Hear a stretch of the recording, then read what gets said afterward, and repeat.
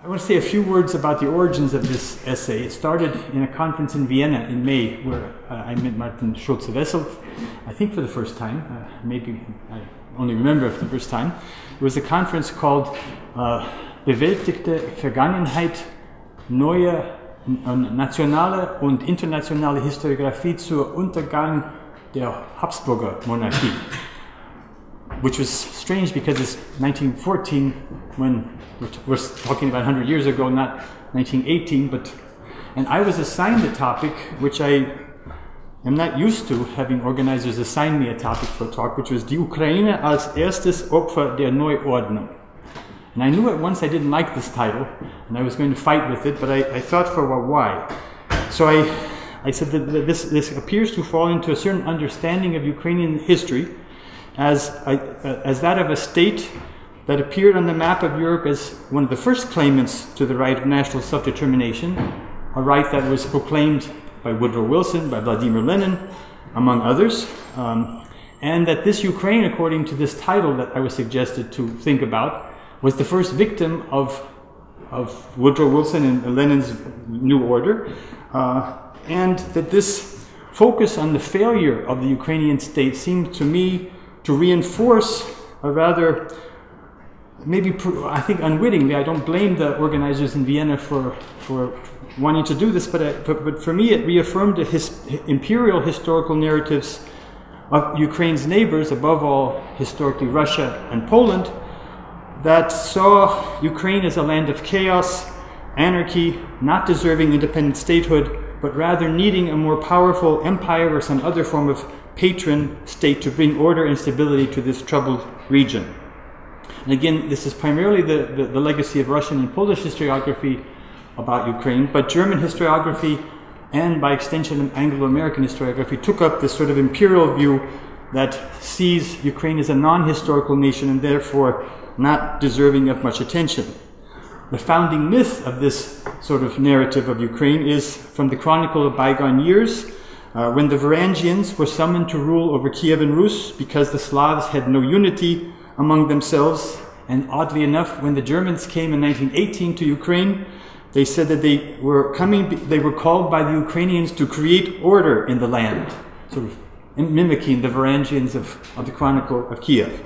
So to challenge these imperial narratives that seem implicit in the original title, I wanted to revisit some of the historiography given the aim of the conference and talk about how to look back at the end of the Great War and the origins of the Ukrainian state. And I turned to the origins of the first modern Ukrainian state in December 1917 and January 1918 and trace its appearance to a persistent struggle of networks of both Ukrainian nationalists and their would-be and occasional allies in the diplomatic, military, and political elites of the belligerent powers that culminated in a series of diplomatic recognitions of the Ukrainian National Republic between the end of 1917 and the first weeks of 1918, and then in the peace treaty between the Ukrainian National Republic and the Central Powers on February 9th, 1918. Why I have called in my article for tomorrow's Süddeutsche Zeitung is called the Vergessene Frieden, and I want to talk about it because the pioneering British historian of this period called the Brest-Litovsk Treaty the Forgotten Peace, but his own book only focuses almost entirely on the treaties that Central Powers signed with Bolshevik Russia and leaves out the treaty with Ukraine. About this treaty, he has this to say: such was the peace with Ukraine that the Brotfrieden for which Czernin, the foreign minister of Austria-Hungary, labored for so long. The effect of it was to leave Ukraine theoretically a neutral state in the world, while actually it became a political granary and storehouse for the Central Powers. This treaty, by the way, was used by the Allies, the Brest Treaty, as an example of Germany's maximalist demands and for their own harsh treatment of the defeated powers at Versailles.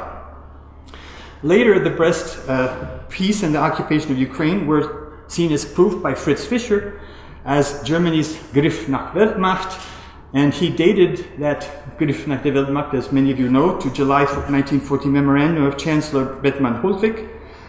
Fischer's chapter on the Peace of Brest-Litovsk has the title "The First Realization of German War Aims." So for Fischer, the occupation of Ukraine was the realization of the July 14th memorandum of Bethmann-Holtwig, and it was tied to questions of German war guilt. He too specifically mostly refers to the treaty with Soviet Russia that was signed on March 3rd. When he does talk about the treaty with Ukraine, he says that for Austria-Hungary it was fair to treat it as the bread peace, the Brotfrieden, but that Germany had a different perspective, and beyond immediate economic wishes, it had to do with the fulfillment of German aims and plans since fall 1914. So again, he harps on this. The occupation of Ukraine was the typical example of Germany's Griff nach der Weltmacht. In sharp contrast to all of these judgments is that of Pavlo Christiuk, a Ukrainian member of the Ukrainian government in 1917, an important historian of the Ukrainian Revolution, also a Ukrainian socialist revolutionary who had no love for German or Austrian militarism. He judged the treaty as perhaps the only non-imperialist treaty in form of all the numerous treaties concluded after it at the end of the Great Universal Imperial War under the dictates of the bourgeois entente.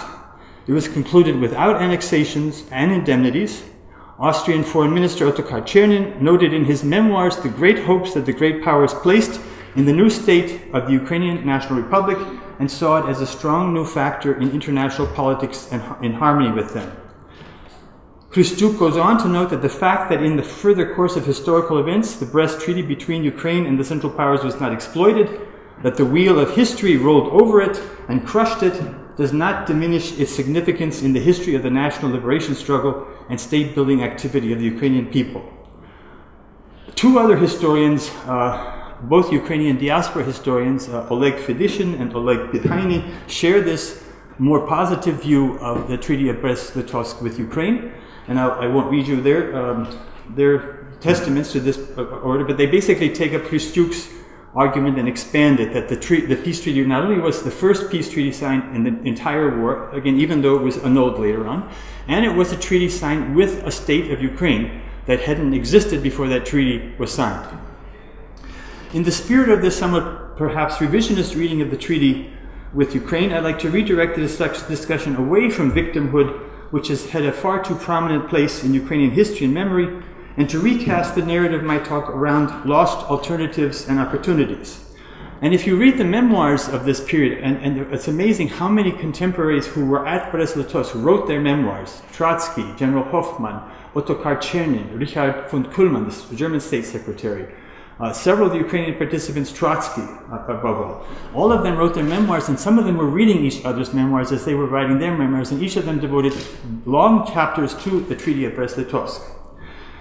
The memoir of General Max Hoffmann, who was one of the top two German negotiators at the Brest talks, was called Der Krieg der versäumten Gelegenheit. And this sort of sums up my view of many of the players in this, that they saw what they created in Ukraine with the treaty as a lost, a squandered opportunity. And this is an opinion that comes close to that of Austrian historian Wolf-Dieter Biel, who also agrees that the treaty with Ukraine was the first step to a general peace. It was of far greater significance for Austria-Hungary than the treaty with Russia. It was the first attempt to end the bloodletting, and as such it is to be positively judged from the perspective of humanity. The Ukrainian people achieved recognition of the state independence it had regained after losing it with the Pereyaslav Agreement of 1654. So this is the leading Austrian historian of the Treaty of Brest-Litovsk, agrees with Christuk and Fedishin, and me, most importantly. So let's see how to make this move. Make it move this way. No. Okay. Next, build up, build down, build. There we go. Oops. Wrong one. Okay. Okay. Okay. This man in the left up here is Pavlo Christuk, who's sort of one of my heroes, because he's one who forced me to rethink all of these issues and then go back and reread everybody else's memoirs and come up with this paper for you today. Similarly, the German, Austrian, Hungarian occupation of Ukraine, to which Fischer refers and to which all the other authors refer, has been interpreted above all by Fischer as part of the war aims of the Germans from the start. But until recently, scholars have devoted very little attention to that occupation. But the leading British historian of the Civil War in Russia agrees that the most important occupation of the war was the German-Austrian occupation of Ukraine, and not the more familiar one, to at least to English language audiences, which was the whites and the sort of British and French and Japanese occupations in Siberia and elsewhere. More broadly, the Eastern Front is still widely perceived as die vergessene Front. So there's a lot of vergessene Front, and versäumte Gelegenheiten here that I want to try to unpack and maybe present a more positive view. The story starts with before the outbreak of the war, and with different possibilities for an independent Ukrainian state in Austro-Hungary and Russia. And then in 1917, with the formation of the Ukrainian Central Rada, in spring of 1917, we have the beginnings of the Ukrainian national movement in Kiev. The story might end with the post-war negotiations that are commonly known as Versailles, and which a lot of recent literature highlights as a failed Wilsonian moment, in reference to the title that I was assigned for the colonial world. But I think Christiuk also would say that Wilson and the Versailles negotiations was a failed moment for Ukraine and for the peoples in between Germany and Russia as well. The history of the German-Austrian occupation, in turn, illustrates the challenges, and I started writing about occupation, by the way, as an American living in New York City on 9/11, on my sabbatical at Columbia University, and I was frightened sometimes at how many parallels there were to the way our occupations in Afghanistan and Iraq were turning out, and the way the German occupation was turning out in Ukraine in 1918. So I get confused sometimes between which era and which occupation I'm talking about.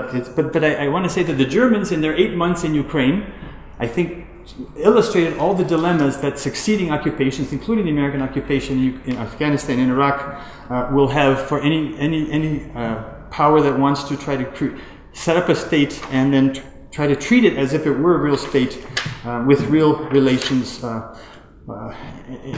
as a sovereign state. I turn also to a recent book that I'm sure many of you have heard of by now, since it's been a bestseller in German since it came out, which is Die Schlachtwandler from Christopher Clark, who, as you heard from my introduction, sees World War I as a modern event, the most complex of modern times. And he traces the history of the origins of the war, I think in some 500 pages or 600 pages, going back over the literature of how the war started. He's not interested in why it started, which is to say he's not interested in who is to blame for its start, as many of you know. That's what got him into a lot of trouble with Serbians and Germans and others, but he's interested in how the war started. And that's what I'm sort of interested in, how the peace came to be at the end of the war. And I think I can use his approach of why people came to peace out of all sorts of different agendas and help to overturn some more of the Fischer legacy that we still seem to be living with. He makes a lot of interesting points that oftentimes policy during the outbreak of the war, or leading up to the outbreak of the war, was not just made by people at the apex, at the top of the system. Often policies would emanate from quite peripheral locations, the diplomatic apparatus, from military commanders, from ministerial officials, from ambassadors who were often policymakers in their own right. And the story I'm going to tell you about the making of the peace and the making of Ukraine is a very similar story.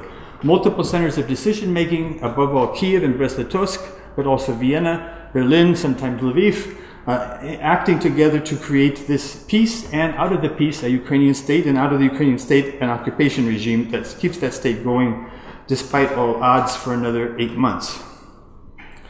Another insight that Clark brings to his understanding of the decision-making is that when you look for who is to blame, it tends to dispose the investigator, in his words, to construe the actions of decision-makers as planned and driven by coherent intention. It also focuses one's attention on the nation-state, and what he wants to do is open up to sort of emphasize the multilateral process of interaction between states and nations that he thinks is important to understanding both the outbreak of war, and I think is an understanding to understand the outbreak of peace, such as it was. So I'm going to try to apply Clark's understanding of the outbreak of war to the outbreak of peace, and hope this makes some sense. So the Rada, the evolution of the Central Rada into the Ukrainian National Republic is part of the story, and Okay, here's the Eastern Front, which I don't need to show it to this audience. Okay, why is it going the wrong direction now? Okay, go that way. No. Why is it going this way? Okay, you can go this way. Okay, there we go. Okay, that's the right direction. Okay. Okay. So I said we have several perspectives on this piece, these few weeks in December, January, and February, and March when these pieces are signed. We have the memoirs of Ukrainians, Pavel Christyuk, Dmitro Doroshenko, Ivan Mazepa, Volodymyr Vinnichenko, and plenty more. We have, as I said, Trotsky and Chernin and Kuhlmann and Richard Hoffmann. And that's how I'm going to try to reconstruct the story with their help. All of these historians agree that by the late months of 1917, the Ukrainian statehood, after several universals were proclaimed in response to conflict between Petrograd and the provisional government in Petrograd and the Petrograd Soviet and the Ukrainian Republic, that the next stage was for the Ukrainian Republic to get recognition internationally. And all that happened already before the declaration of the Bolsheviks declaring peace. The first country to actually recognize Ukraine was France. And the man who was responsible for that is this other member of the Rada, also a very young man. As you can see, all of these men we're going to talk about are under 30, they're under age 30. They all come from the Ukrainian national movement, either through the soldiers' Ukrainian movement or through the student movement. So they're all relatively young, and especially when you see the pictures of the where's it going again? Okay. Of the people on the other side. This is General Hoffmann, Richard Kuhlmann, Talat Pasha, Chernin, Talat Pasha, and Kuhlmann. These are all men in their 60s and 70s, serious men with serious uniforms and serious medals, compared to the Ukrainian delegation who are all under 30. Okay, where am I? So the French were the first to recognize Ukraine, and they helped to influence the British. Why were there French in Ukraine? Why were there British? Remember that in World War I, Russia was allied with France, Britain, and eventually the United States. All of these powers, together with Italy, Serbia, eventually Romania, had military liaisons in Russia. All of them had military liaisons in the southwestern front of the Russian army, which was headquartered in Kiev. So all of these military liaisons had some knowledge of the Ukrainian movement starting in February and March 1917. Some of them, like General Georges Tabouy of the French, who was the French military liaison, sort of became pro-Ukrainian, became a Ukrainophile, and kept urging his government to recognize this government in Ukraine.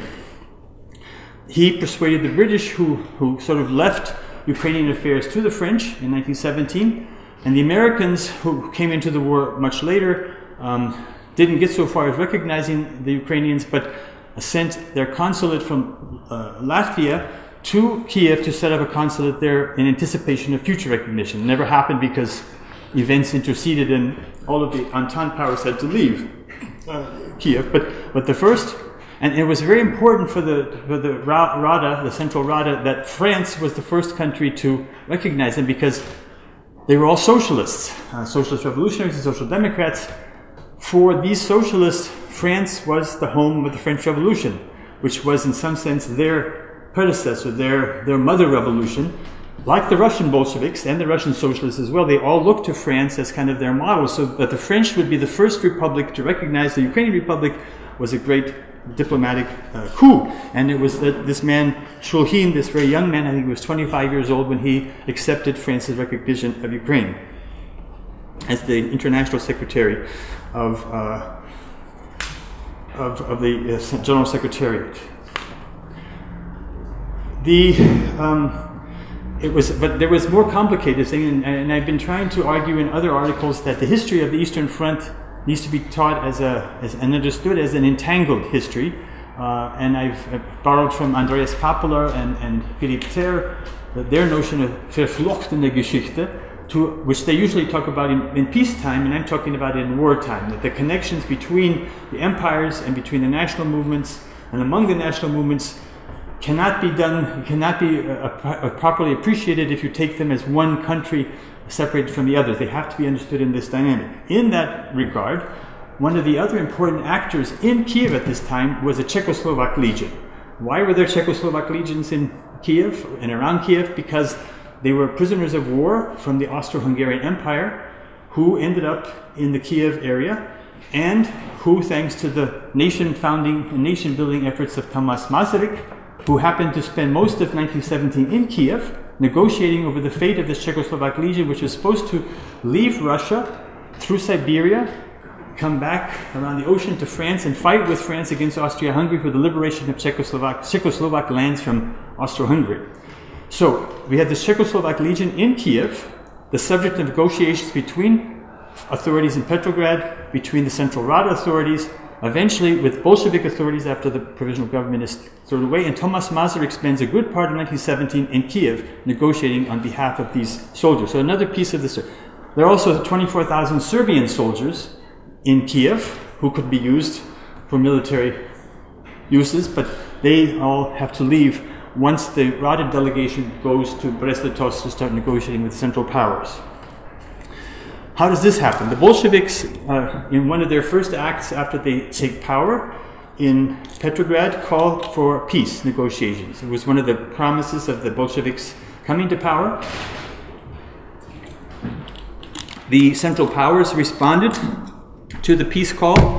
The Entente powers did not respond to the peace call, as you know, and they asked the participants to come, the Bolsheviks to come, to send a delegation to Brest-Litovsk, which is the headquarters of the Eastern Front. By the way, the Eastern Front at that time was commanded by Prince Leopold of Bayern, so even Bavaria has a very important place to play in the creation of this first modern state. At the Brest-Litovsk negotiations, not only was Prince Leopold von Bayern there, but the Staatssekretär, the Bayerische Staatssekretär, was also in Brest-Litovsk negotiating on behalf of some part of Germany with Ukraine. So we have, in response to the Bolshevik call for peace, and in response to their own Fourth Universal, the Ukrainians also issue their own appeal for peace and show up in Brest-Litovsk. No one invited them. They just sort of showed up, and to the surprise of the Central Power, to the surprise of the Bolsheviks, and they insist that they want to negotiate. Here's, now I'll say a few words. Let me show you the Ukrainian delegation. This is the main actors of the Ukrainian delegation, and look how young they are, again, compared to the generals around them, who are the Germans. They're all, they made a very good impression on all of the Central Power who wrote about them. Chernin wrote about them, Hoffmann wrote about them, Kuhlmann wrote about them, even Trotsky wrote about them with a lot of contempt, but he wrote about, he had shared that contempt for every one of the negotiations, including Chernin and Hoffmann.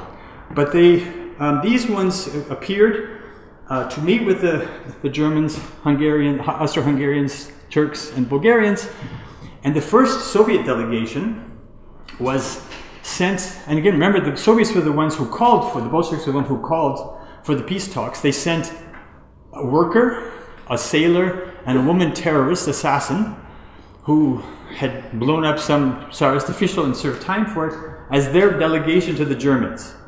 The Germans, as you can imagine, found this a bit of an affront, sent them home and saying, if you're not going to be serious, we don't want to talk to you.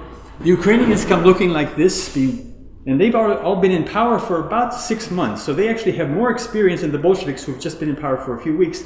They make a much better impression on the Central Powers, who didn't expect them to show up in any case, and so they say, well, we've got someone we can negotiate with. The Bolsheviks are going to be ridiculous and unreasonable, we'll negotiate with the Ukrainians, and they do.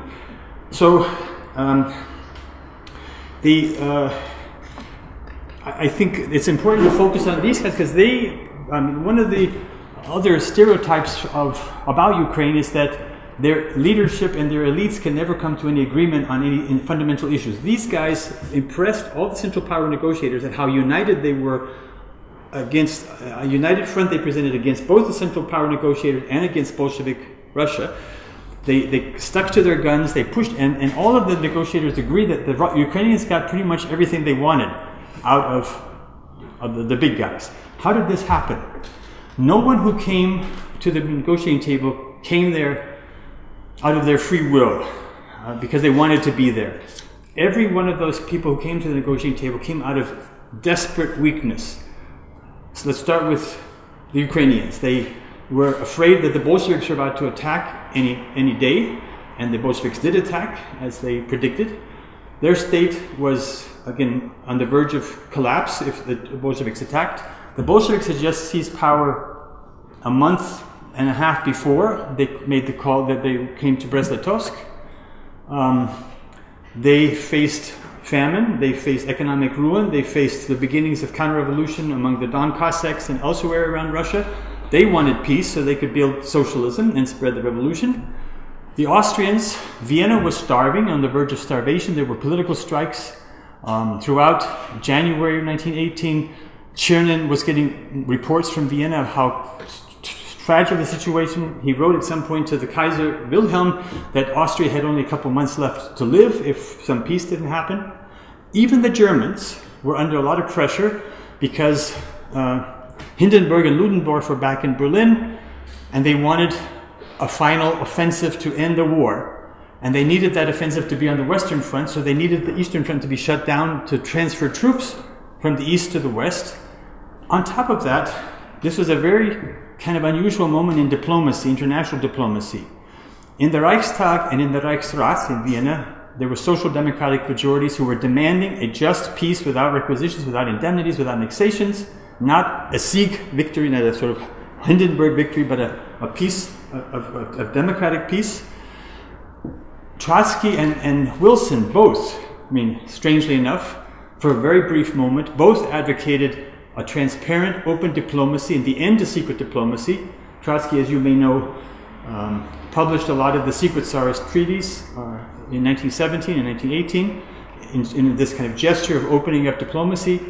Woodrow Wilson, in his 14 points, also called for open diplomacy. Again, didn't last long in either case, but Edward Snowden, by the way, has been citing Trotsky and Wilson for his disclosures with all of his, things that he disclosed from the NSA. So people still read about these things.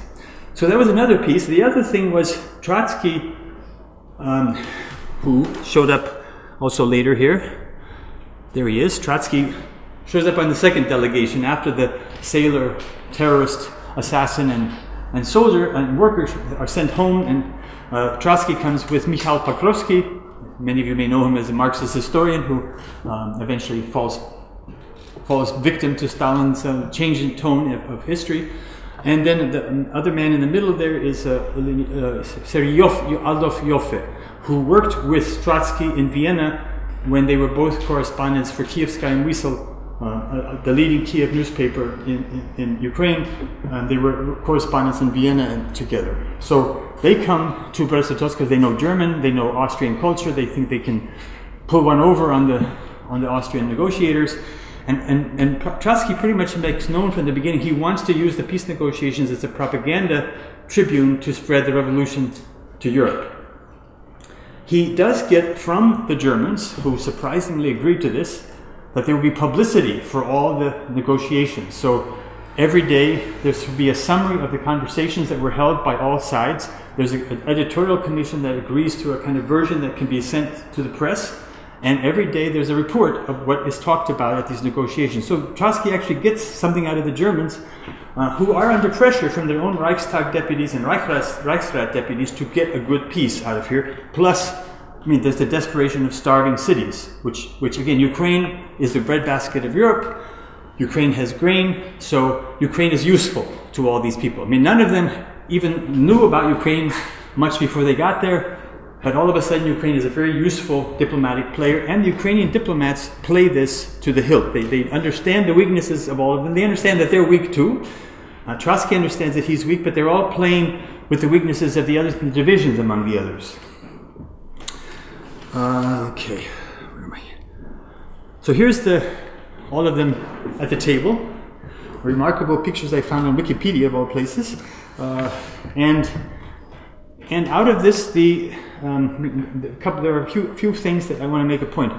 Not only are these young Ukrainian diplomats very successful at pushing their line, which includes what they get out of Czernin is very interesting, because Czernin but they're different players. Let me make this more sensible here. I'd say this man, after the Ukrainians, General Max Hoffman, is probably the most important player in the creation of the Ukrainian state and in these negotiations. He is probably the best informed Russia expert in the German High Command. He had a lot of experience in pre-war Russia. He knew Ukraine from a business perspective. He did business in Ukraine before the war. He knew Russian pretty fluently.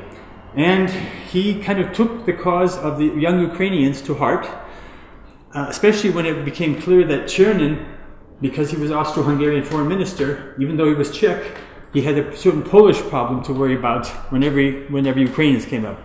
The Poles wanted to send a delegation, by the way, to Brest-Litovsk because they thought something was going to be traded away that they were concerned about to the Ukrainians, but the Germans decided that they wouldn't allow that. So Czernin was aware that if he made any concessions to the Ukrainians at these negotiations, he was going to have hell to pay for it back in Vienna with the Poles. And sure enough, but he was persuaded by the Ukrainian delegation to both agree to transfer the homeland to Ukraine and to set up, after the war, a separate crown land for Bukovina and Galicia, without asking the Poles. And of course, when this is supposed to be secret, this is one of the first casualties of the treaty, was that open negotiations were one of the first casualties. All of them had things to hide. The Austrians hid, at least as best they could, that they were making these concessions to the Ukrainians. The word got out. The Poles started having demonstrations once they heard that the Austrians had already done this. The Ukrainians, by the way, could not really tell their own people that they had just agreed to deliver 1 million poods of grain to Austria and Germany. So they left that secret too. So a lot of things fell out of this treaty very quickly. But another important thing here besides Hoffman realized that Czernin was very uncomfortable with the Ukrainians, and they were very uncomfortable with him. So he volunteered to take the Ukrainian cause to himself, and he sort of negotiated with the Ukrainians, told them when they went too far, told them when they could go farther, and basically helped them negotiate their position. So Max Hoffman, I think, is one of the authors of the Ukrainian state, probably a revisionist thought here in Germany, but maybe in Ukraine too, even more so.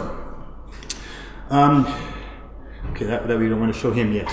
The other thing that is interesting about this set of treaty negotiations is that we start seeing Ukrainian actors who have been busy in Berlin and Vienna all of a sudden come to play a very important role here too. The leading deputy to the Reichsrat from Bukovina is a Graf Nikola Vasilko, who is supposedly a good friend of Czernin, the foreign minister. Vasilko comes to Brest-Litovsk and tells the Ukrainians, the Rada Ukrainian delegation, about how bad the famine is in Vienna. And that gives the Ukrainians some sense that they can push harder on Czernin, which they do. And Czernin at one point says, you know, I think these Ukrainians are good guys, but at one point they stopped negotiating with them, they started dictating to me. That was the foreign minister of Austria was saying he was being dictated to by the Ukrainian, and he gave in to the dictatorship because he had no choice. Another figure is Mykola Zalesniak, a Ukrainian social revolutionary who had been one of the founders of the Union for Liberation of Ukraine back in 1914, and who had been living in Berlin all this time, sort of keeping contacts with German officials about Ukraine. And he came to Brest-Litovsk too to join Vasilko. So we have this combination of Berlin, Vienna Ukrainians coming to meet in Brest-Litovsk with Kiev Ukrainians to help create the state. And again, there was not that much contact among them that I know of. I have a feeling there was more than we know about, but they seem to be able to come to agreement on all the basic issues that they wanted to present to the Central Powers, and they presented this united front, which won them their recognition of their state. Another thing that these negotiations give lie to, another sort of stereotype, is that Ukraine is always the most disorganized, unstable, chaotic, anarchic place to be, and Russia is sort of, on the contrary, a stable, orderly, if not dictatorial state. At this particular moment in history, Ukraine actually looked relatively much better and much more peaceful and stable to all the negotiating parties, the Germans, the Austro-Hungarians, than did Russia. I mean, Bolshevik Russia, all the reports coming in from Bolshevik Russia were horrible. There was terrorism, there was famine, there was ruin, whereas Ukraine, at this moment at least, until the end of 1917, looked relatively stable and was relatively stable compared. So again, and this made a difference to the negotiators in the Central Powers, because they wanted to have an agreement with some kind of a state that was going to be around for a while, which maybe was a wrong bet at any rate. But that was, again, this kind of conflates or at least contradicts the normal sort of stereotype that we have, that Russia is sort of the land of order and Ukraine is the land of chaos, because in this case it was not that way. Russia was in much worse shape than was Ukraine. Now, in the meantime, there were also forces that were hostile to the Ukrainian state and to Ukrainian independence in particular, and that was one that's maybe not so unfamiliar today, that's Bolshevik Russia. And while Trotsky and Lenin recognized the Ukrainian Republic, they recognized it in a way that would become sort of typical of Bolshevik pronouncements. So there was a manifesto. Let me just see if I can find the title of this manifesto so you get the full effect of it.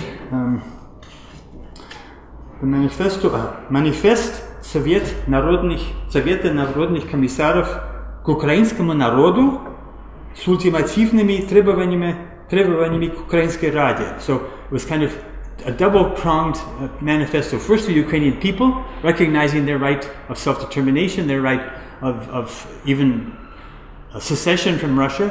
On the other hand, it was a note with an ultimatum to the Ukrainian Rada, the official government, which this very manifesto sort of made it implicit or explicit that the Bolsheviks considered the Rada to be illegitimate as a state, because the Narod was addressed separately from the state. And the ultimatum amounted to an accusation that the Rada was helping the enemies of the counter-revolution, the bourgeois counter-revolution, and that if in 48 hours the Rada did not answer this ultimatum, it would be considered to be in a state of war. So the very first war of the peace, even before the peace was signed, was the Bolshevik attack on Ukraine in December 1917, 2 days after this ultimatum was delivered. The results of that war was a bombing, a sacking. Actually, the first attack was a failure because the soldiers, the Red Army soldiers, were told that they were going to fight against the Don Cossack counter-revolutionary down south, and when they found out they were going to Ukraine, most of them fled and turned back, didn't want to go fight Ukraine. So Lenin sent out a new order, and the man who's sort of the Soviet father of the Soviet Ukrainian nation is another Ukrainian. By the way, Trotsky was born, I don't know how many of you know, in what is today Ukraine, in a town called Yanivka, that's about 30 kilometers outside of Kharkiv. So, strange product of Ukraine, kind of the unmaker of Ukrainian independence, and this is his sort of handyman, the viceroy for Soviet Ukraine. This is sometimes known as Volodymyr, but usually known as Vladimir Anton Vavsenko, born in Chernigov to a Russian military family, but a Ukrainian mother. And he becomes sort of the Soviet General-Gubernator of Soviet Ukraine. He orders the sacking of Kiev with a man named Muravyov, whose picture I can't find, unfortunately, who bombs Kiev for about 10 days, and then unleashes a terror attack on Kiev. And I'll read you a little bit about what he calls for. He says, Order number 9, issued on February 4th, he called on his troops to exterminate without mercy in Kiev all officers and students of military academies, haidamaks, monarchists, and all enemies of the revolution. The number of persons who were killed was estimated to be about 3,000. The total number of victims and prisoners was over 10,000. Especially Russian officers and priests were killed, but also anyone who looked or spoke Ukrainian was executed. This same Muravyov said, "We are going to bring the revolution to Ukraine on the tips of our bayonets." Not with ideas, not with elections, not with referendums, but on the tips of our bayonets. And this was taken by most Ukrainian national activists as the beginning of a very sad chapter in the history of both revolutions. not surprisingly, this terror occupation by Muravyev poisoned relations between the two revolutionary governments.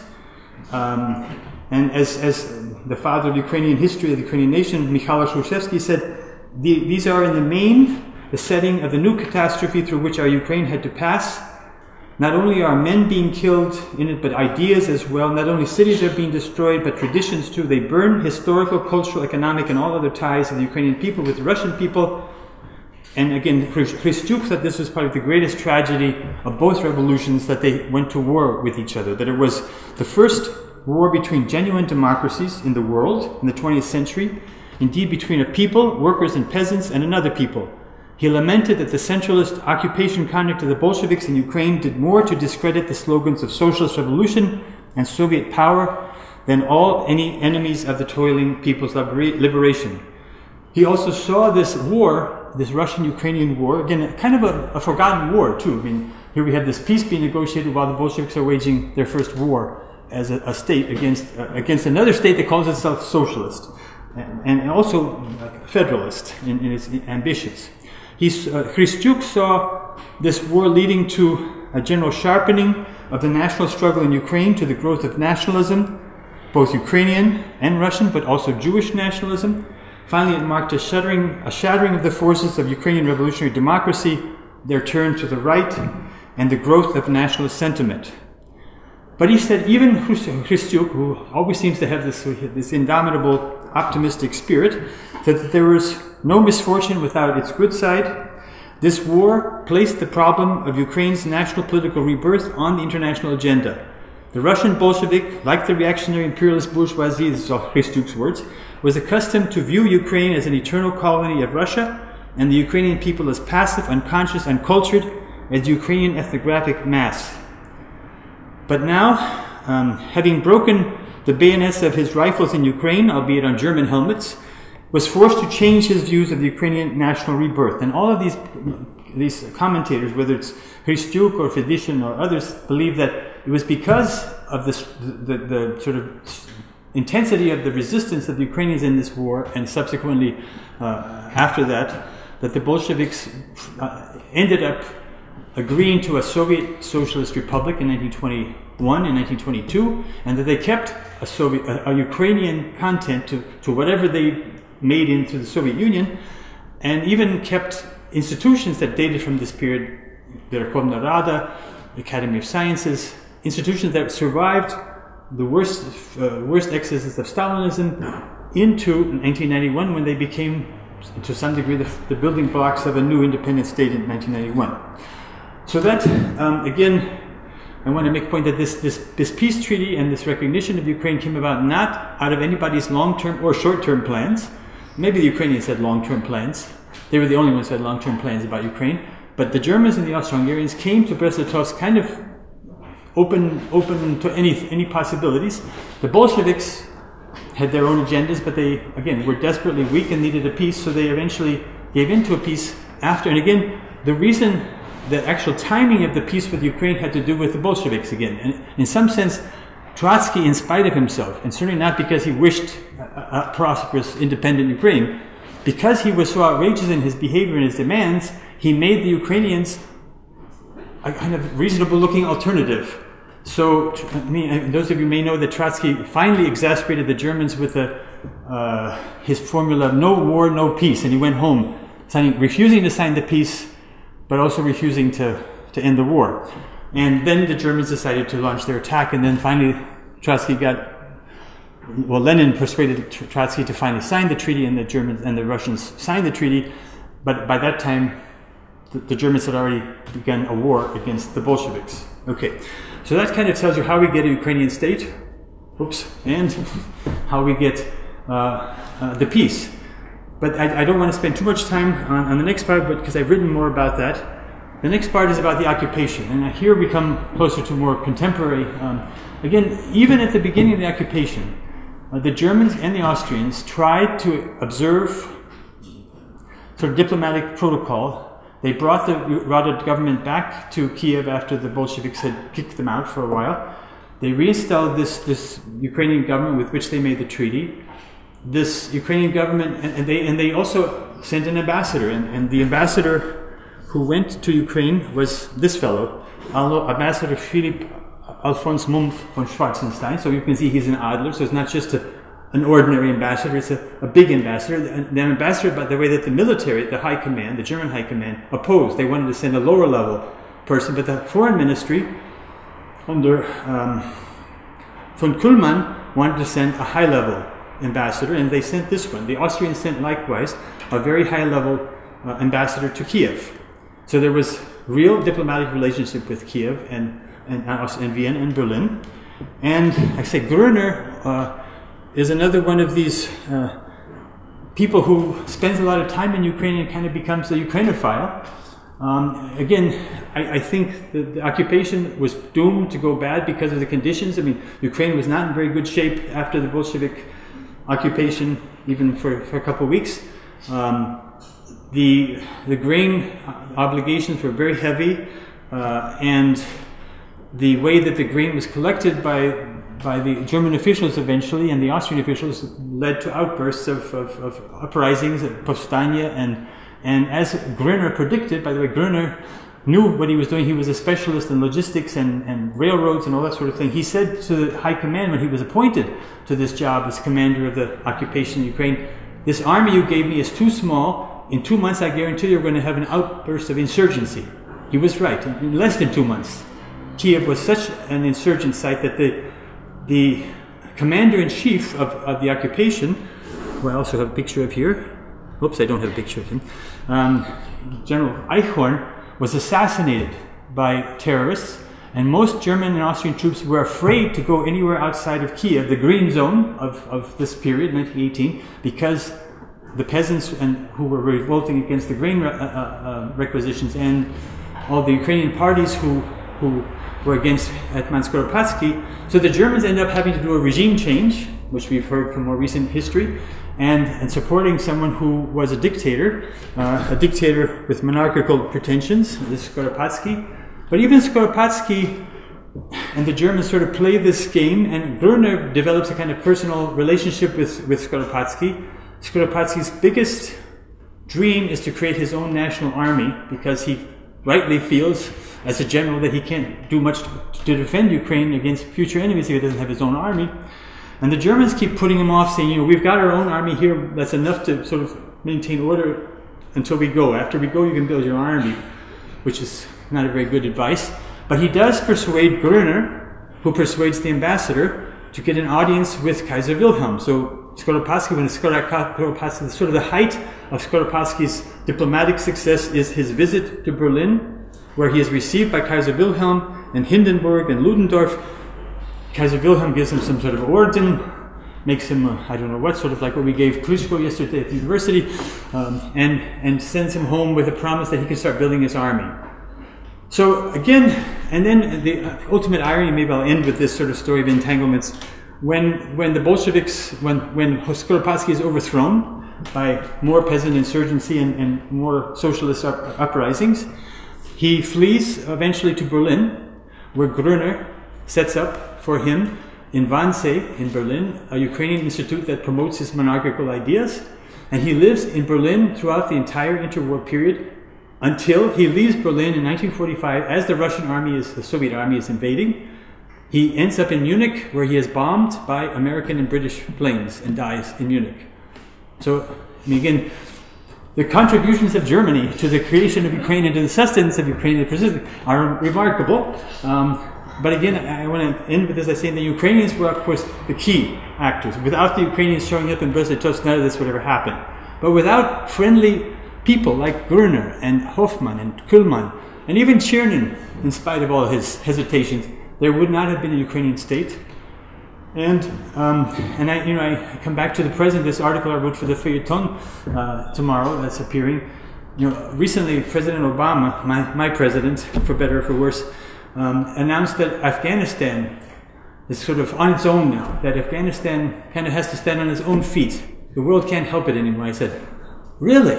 I mean, after the British, the Russians, the Soviets, us, kind of mangled that country for so many years, we expect it just to sort of come back. And then the same thing with Ukraine. I mean, I don't think Ukraine can survive without help from its neighbors, friendly neighbors, hopefully, because it is still in a very hostile neighborhood, as we know from recent news. So I think this is not such an unusual condition. We have a bunch of states dating from World War I that continue to be relatively unstable, but are not fake states, they're not artificial states, but they are joint projects of the international community, and they have to be continuing joint projects of the international community if they're going to be sustained. So with that harangue, I will conclude. Thank you for your attention.